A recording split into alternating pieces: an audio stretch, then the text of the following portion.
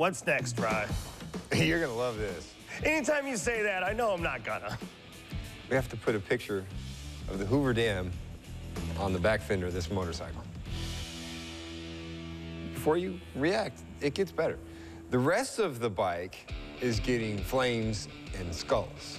Why do you say yes to this stuff? It had nothing to do with me. I am not the point of contact. I'm not the guy dealing with the customer at all. Shannon wants to handle this deal all by you've himself. cleared it all up. Okay, so we have a cool paint job with flames and skulls. And then we're gonna get all the way to the back and have a picture of the Hoover Dam.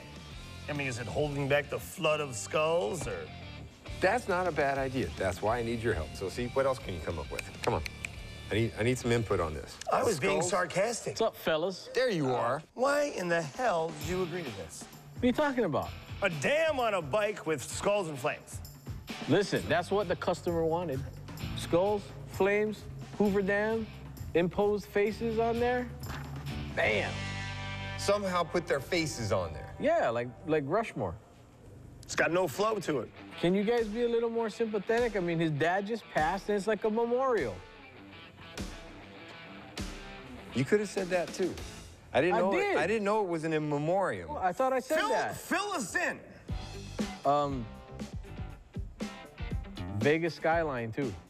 What about it? It's supposed to be on there somewhere. What's next? Bugs Bunny? No, that wouldn't work. I want his number. I need to talk to him. Vegas skyline's gonna be cool too. Stick to building bikes. Stop planning our paint jobs.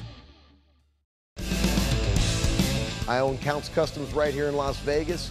We build wicked choppers, bad motorcycles, hot rods, classic cars, anything with wheels and an engine.